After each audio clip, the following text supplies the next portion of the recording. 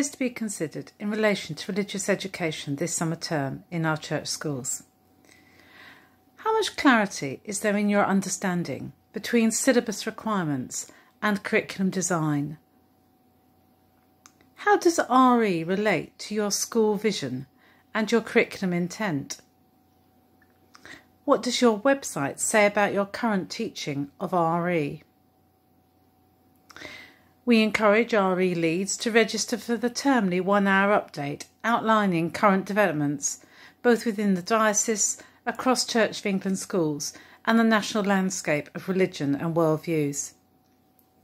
For schools currently following Explore RE, the Essex Agreed Syllabus, information in relation to the new syllabus, an overview of implementation with support will be disseminated via the SLIS partnerships and through Essex InfoLink.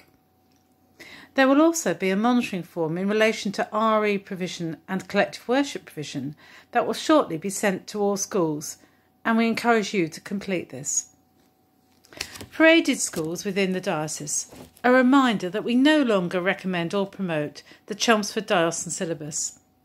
All aided schools should have received an invitation from myself to attend a question and answer session on Friday the 7th of May in the afternoon.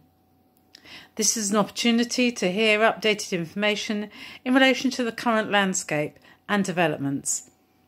If you have not received this email, please contact me directly and I will ensure that the Teams link will be sent out to you towards the end of next week.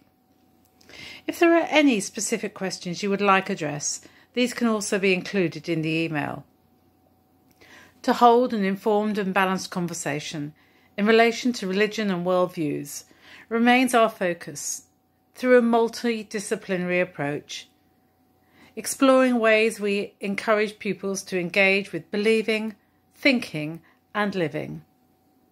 And during 2021-22, we will be planning to work collaboratively with schools to develop some specific diocesan units.